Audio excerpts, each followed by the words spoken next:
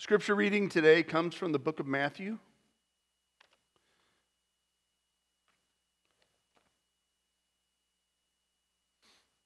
If I can get my fingers to work. Chapter 7.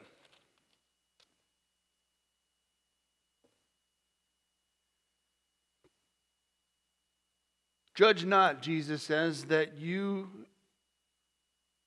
be not judged. For with the judgment you pronounce, you will be judged, and with the measure you use it will be measured to you. Why do you see the speck that is in your brother's eye, but do not notice that the log that is in your own eye? Or how can you say to your brother, let me take that speck out of your eye when there is a log in your own eye? You hypocrite, first take out the log out of your own eye, and then you will clearly see to take the speck out of your brother's eye. Friends, the grass withers and the flowers fade, but the word of our Lord stands forever. Thanks be to God. Let's pray together. Loving God, we ask that you open our eyes and open our ears, that we might clearly see and clearly hear what you would have us learn from this simple text. But more than anything, Lord, open our hearts and make yourself a home. It's in Jesus' name I pray. Amen. Well, I preached down in Miami last Sunday. I missed you all. My friend, your friend, Dr. Boltina, came to me on Monday morning of the week prior, and as we were preparing to have a meeting, said, my dad died. And so we had to shift some things around a little bit, and it's kind of a difficult scenario down in Miami, but he said, would you go down and preach there, and I'll have Jeff come up and spend time with your loving group. And I thought that might be a good idea.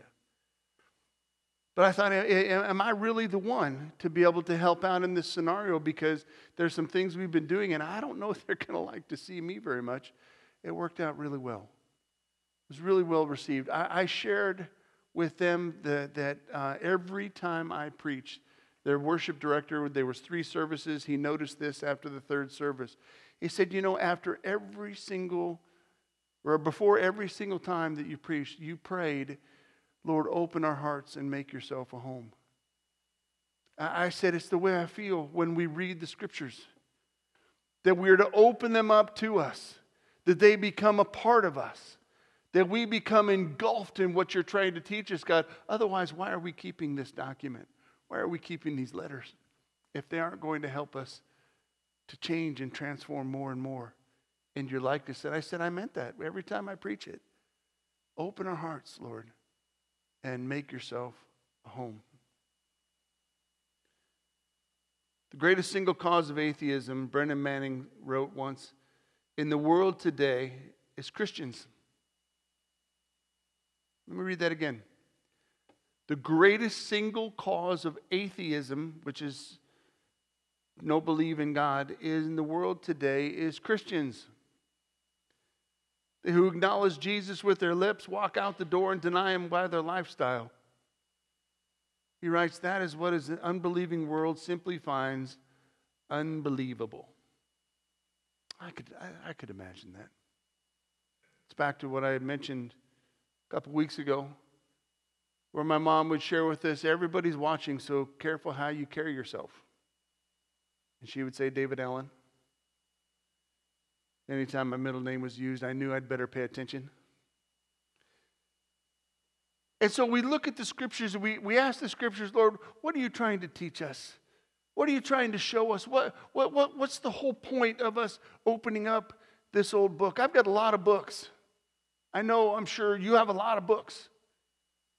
But we hold this one in reverence because it is the Lord speaking to us through these authors. And God is speaking into our lives with each story, with each parable, with each quote and statement from our Lord and Savior Jesus Christ. Grace and truth. Jesus was known as someone who was full of grace and truth. It says in John 1:14. He possessed both in fullness, and it made him simultaneously, now get this, simultaneously intolerable and irresistible. There's something really, really special about that. Intolerable and irresistible. He spoke with such clarity that his enemies could not resist until they had to have him removed. Killed him. He exuded such grace that many of those who disagreed still couldn't understand it, couldn't fathom being around him. What people experience with Jesus is a kindness that is irresistible. We've met people like that. A grace that is overwhelming, and a truth that is unshakable as it is constant. Failing in either grace or truth puts us out of step with Jesus. Maybe that's what Brendan Manning was talking about. Truth without grace is fundamentalism. And grace without truth, well, that's just sentimentality. To dispel the tension here, we must turn to perhaps Jesus' most misunderstood teaching. Judge or not to judge. I mean, this is such an interesting topic. It's even talked about the likes of folks that don't even follow Jesus. And it was Jesus talking about it. Don't judge, or you'll be judged. You know what that really means? Leave me alone. Leave me alone. I'm going to believe what I want to believe. Don't judge, or you'll be judged the same way. Right? I think that's missing the point a little bit. So I wanted to look at this. I wanted to understand what it meant. I typed into Google, which is the Holy Spirit, to many. Although when I typed this in, I questioned that because I said, the Bible says not to, and then I just left a blank. And I wanted to see what it was going to fill in, because it always fills in because it knows what I'm thinking, right? The Bible says not to, and one of the things it put down there was worry. Don't worry. Okay, the Bible does teach that. The Bible says not to get tattoos. I'm like, oh snap. I've got a couple. The Bible says not to eat. It said that. I don't think the Bible says that. So I'm starting to question this Holy Spirit thing with Google. But then it said, the Holy Spirit says not to judge. Judge not. Judge not. It is such a phrase that is thrown around today. Don't tell me I'm wrong, in other words. If I'm crazy enough to say it out loud, I must believe it enough. And so if you're telling me I'm wrong, well, that just makes me uncomfortable, so don't judge me. Problem is, Jesus, the one who you know, he's the one that uttered these words. He didn't share our assumptions about the importance of keeping our opinions about morality to ourselves, did he? He kind of let everybody know what he was thinking about, whatever it may be. He was constantly making public judgments. He was constantly letting people know, I'm not sure that's what you ought to be doing. But he does share in this text. It's easy for us then to go about and say, well, I found a group, and I don't think they're doing what they're supposed to be doing, so I'm going to pass judgment on them. I don't think that's what Jesus was suggesting either. Because he's going to say to the likes of you and the likes of me, hey, dude, you don't have it figured out, so don't tell other people that they don't either. I get that. In other words, you've got a log in your eye and you're talking about someone else's speck in their eyes. Jesus called some people's works evil. He did. John 7:7. He even said in Matthew, he told a group of sincere people, you're wrong. Because you know neither the scriptures nor the power of God. You don't get it. You're wrong. But he left it there. He couldn't have meant keep your ideas about religion and morality to yourself. When Jesus denounced judging, he wasn't telling us to stop assessing opinions or behavior. Instead, I believe he was telling us to avoid a graceless, critical posture that writes other people off. And I think there's a difference. We're entering into political season. You're like, David, where have you been? We've been in it now for a little while. I think that there has to be a bit of understanding how to have a conversation with our friends filled with grace. Rather than, I can't believe that knucklehead is voting for so-and-so. Jesus told people that they were wrong, that their works were wrong. And he also made sure it was clear that he came to save the world, not condemn it. He came to be part of the answer, not part of the problem. Speaking truth is hard. It's difficult when you speak some sort of condemnation. But I think the antidote to judging in our culture is to saturate our culture with grace. We can disagree. We can have differing opinions. We should. If we all thought alike, we'd be robots. But we should be saturated with grace. A culture that acts and feels the same way Jesus did. I've come up with a few signs and to show you that I think we need to do this. So I sort of want to walk through some. The first one is that we're more enraged at someone else's sin than our own. Really? I mean, some of these I know that they're, as my kids would say, I get a point for the obvious game. But it's true, we seem to find that we get obsessed with what's going on in someone else's life, and we ask the world to accept what is going on in our own. Dietrich Bonhoeffer was a wonderful pastor, theologian, that was in a concentration camp.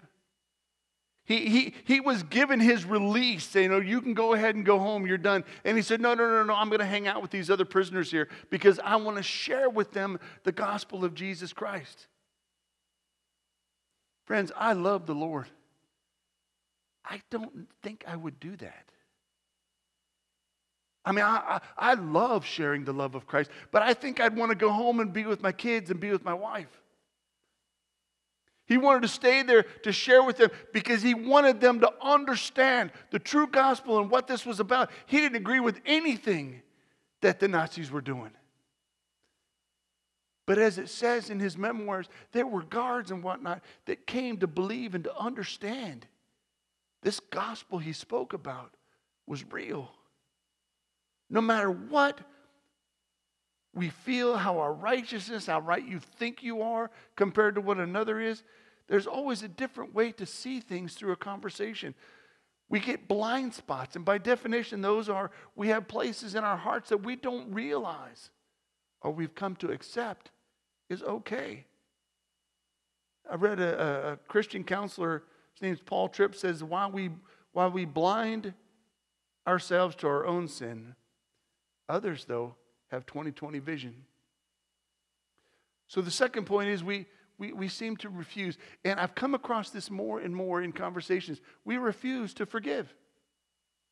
We refuse to forgive. We refuse to forget. You may have said that before. I'll forgive, but I'll never forget. That's the same as refusing to forgive. To refuse to forgive someone is to intentionally be ignorant to that God has already forgiven all of your past. And when it says in the scripture, he's not only forgiven you, he's cast it as far as the east is from the west. It says in the Psalms. That's also forgetting, because that's pretty far. Forgive but not forget is just another way of saying, I'm going to say I forgive you, but to make myself better and to show myself better. But you still owe me because of what happened. I'm still going to hold that against you because of what you did.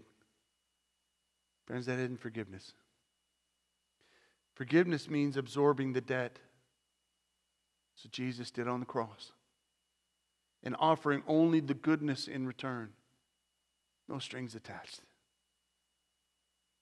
That's how you were forgiven and how I was forgiven. And that's the model that we are to forgive others. As hard as that is. Third thing is we cut off those who disagree with us. We cut them out of our lives because they disagree with us. Well, hey, have you thought how boring our world would be if everybody agreed with you? I mean, I know we want that sometimes. God knows. I want that when it's time to pick where we're going to eat at night, if we're going to a restaurant. I can't stand, and I'm sure you get in the car. Where do you guys want to eat? I don't know. What do you want to do? How about if we go here? No, I don't want to go there. No, it's up to you. We can go wherever. Okay, then I want to go here. No, I don't want to go there. Right? Do you have this? You have this? I know you do with all those grandkids that come by. I mean, all these same conversations. What would the world be like if we agreed on everything? I don't think we'd get anything done. Because I like sitting around on a Sunday afternoon when there's football on or a baseball game. And if everybody agreed with me, there wouldn't be anything done after worship but a nap and then watching a ball game. We wouldn't do anything. And if everybody agreed with me, we would all be playing in the shallow end of the pool with grandkids. That's what it would be. Everybody would. We wouldn't do anything if everybody agreed with me. If everybody, well, I shouldn't go on. I was going to say the Cubs. I mean, everyone would strike out against the Cubs. Every batter that goes, but that's too far. The fourth thing that we do is we gossip. Oh, do we gossip? Oh, we're good at gossip. Gossip is judging because it condemns. In a way, the person that we're talking about, it condemns them because it doesn't want to correct the person.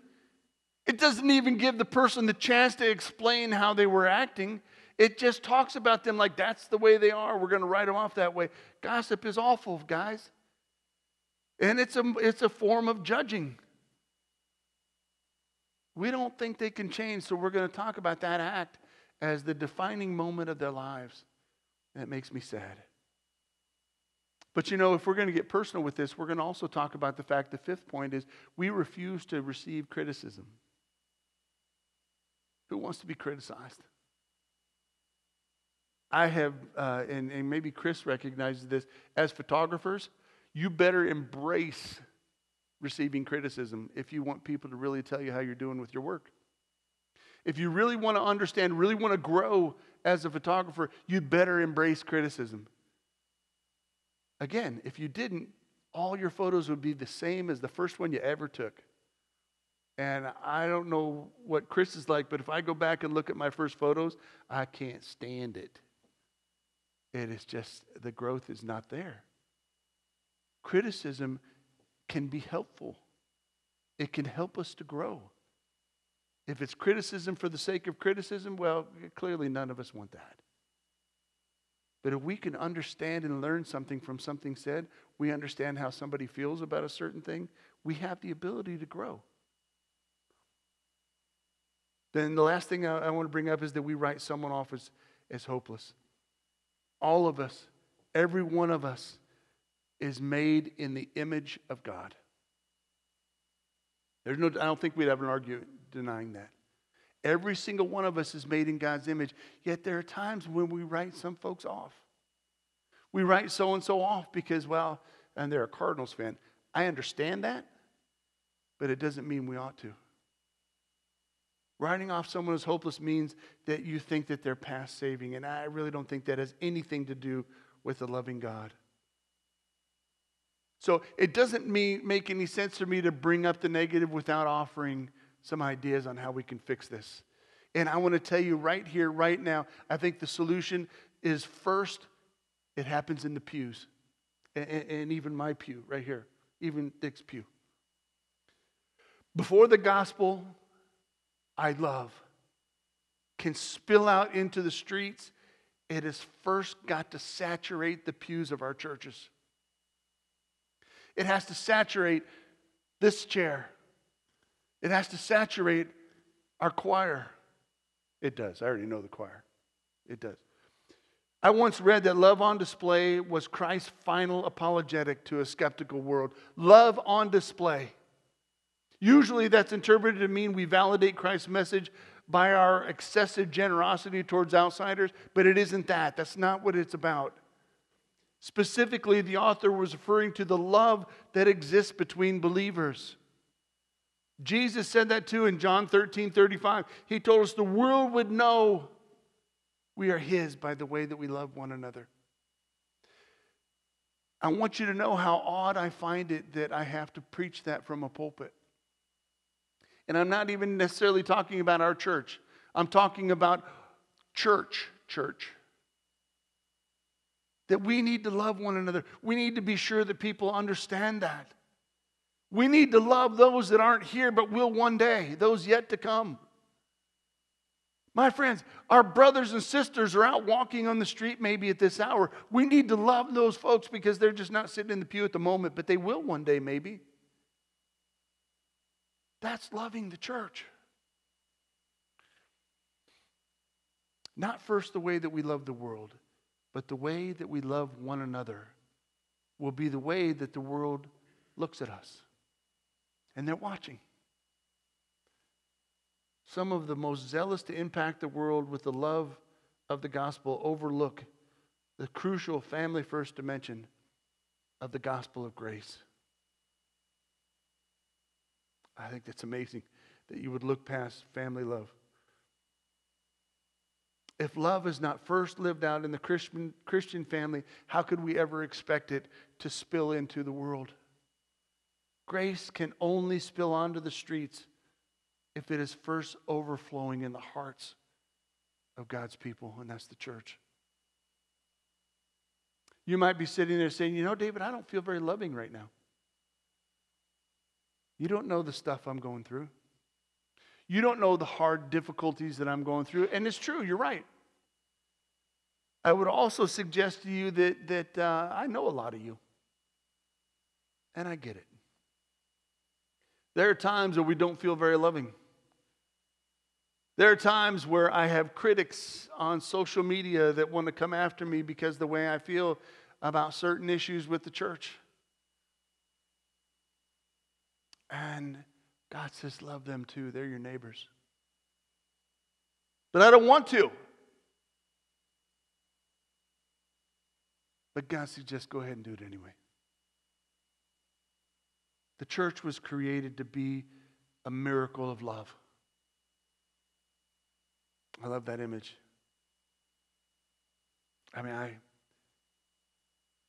The way things are seen is so important. The image that we have in our minds as to how things are is so important. It reminds me, I can't help but going back and thinking about childhood. I used to love my grandmother up in Montana. She was a voracious reader. And why I love that as a kid is she read comic books. I promise you, we would come and visit every August, the 1st of August, and we would get sackfuls of comic books. It was an amazing ride home because you didn't have to tell your brother to hurry up because you wanted to read the comic book also. You had a stack sitting next to you. And they'd be filled with, and I don't know what, she loved it. We almost should have kept the collection. It would have been amazing. Of course, they would not have been untouched, and usually a collection's amazing if it's untouched. These were poured through, especially the superheroes. I used to love to read the stories about the superheroes. I could say that I was a fan of Batman. All right, I like Batman. And I thought Superman was okay, that's pretty fun. Batman had cooler toys. But I was obsessed with Spider-Man. I thought Spider-Man was the bomb. Maybe because in my basement with the paneled walls and the sofa down there, I could crawl along the top of the sofa and act like Spider-Man. I thought that was really cool. And I'm confessing, Mom, I always did that and you weren't around.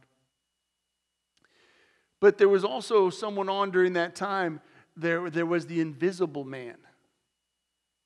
I thought that was the dumbest thing to ever have in a comic book. You can't see him. How in the world are you going to make a comic about him? But there was a show on. A show about the Invisible Man. I've thought about this as an adult. I think it would be actually really cool now. I've given up on the Spider-Man thing because I don't think I could swing around like I would have as a kid. But Invisible Man? Can you imagine if you're an adult being invisible? Not only could I get into every basketball game I ever wanted to get into, but I would be able to sit at the end of the bench and they wouldn't know. Not only would I go to every single Cubs game, but I would sit right behind second base. I'd move in case a ball was hit there. I wouldn't want to get hit, but I would sit not only at the game, I would be in the game. But then I realized it probably wouldn't be as much fun in a football game. Right? I mean, it'd be kind of interesting to be near the coach and hear what he says and all this kind of stuff. But then the danger comes when they win the game and he gets doused with Gatorade. Right? If you saw the show, The Invisible Man, that's how they used to show where he was. People would pour paint on him. Well, everybody would see that I was standing next to the coach, and they'd say, "What in the world is that?" And then nobody watch it. But it's that pouring the paint on the invisible man. The reason I tell the story is because that's sort of who we are supposed to be for the church. We are supposed to be that paint. When we love one another, that is supposed to be the paint that goes on to the church where people says, "Oh, I get the image now. This church isn't as invisible as to who they are anymore. I get who they are." When we love one another, people will see that as a vision to say, "I get who they're about. You know, those guys over there on the street, just down the way, they're right in the middle of our neighborhood. In fact, they're next to the golf course where I go on Sunday mornings. They really love one another. Have you seen how they do that? We are the paint so that it can be plainly seen who we are to be, the gospel is to be for the church. Unfortunately, I'm not sure that's the way we're seen. Not we, but we, the church. Are we full of grace and truth? So as a recap, I want to speak a few ways that I believe the gospel, grace, and generosity should shape us. And again, particularly in the midst of a political season. Number one, let's give people the benefit of the doubt. When we have our conversations, whatever it may be, let's give them the benefit of the doubt. I'm sure they mean well. Let's assume the best in others. Didn't Jesus say that about the golden rule? Do unto others as you would have them do unto you. If I want people to assume the best in me, how about I do the same for them? Let's assume the best in others. Let's promote a culture of grace. Let's promote a culture that people, it's on our sign, maybe that means something, but let's try to have people understand who we are and whose we are. Let's push for direct, honest dialogue. Let's outdo one another in showing grace. I dare you. I was talking about kid stuff earlier. When we dance with this kind of divine tension with grace and truth, Christianity becomes alive and powerful. I want to read a letter for you in closing. It's a letter from a Birmingham jail written by Martin Luther King Jr. He said, "There was a time when the church was very powerful. In the time when the early Christians rejoiced at being deemed worthy to suffer for what they believed.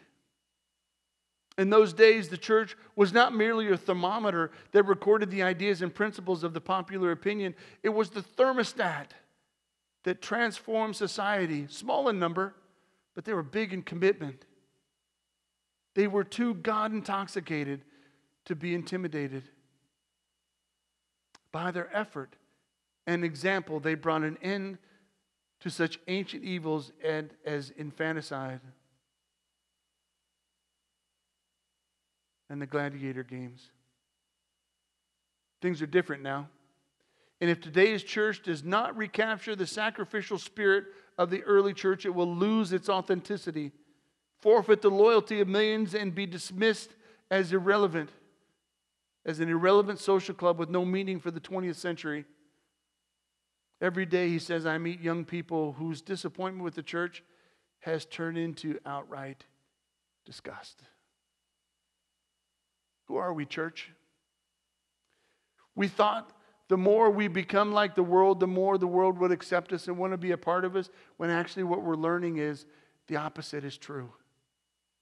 The more we become like the world, the more we become irrelevant to them, and maybe even disgusting in the eyes of our Lord.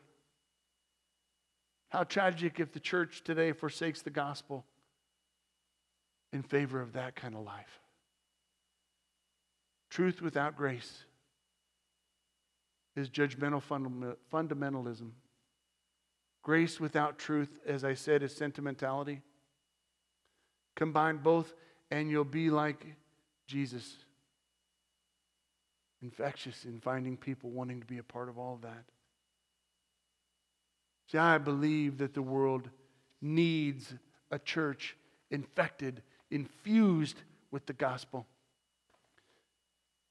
I believe that the world needs us to understand whose we are and remember it ourselves. I believe in God's grace because He was gracious enough for the likes of me and the likes of you.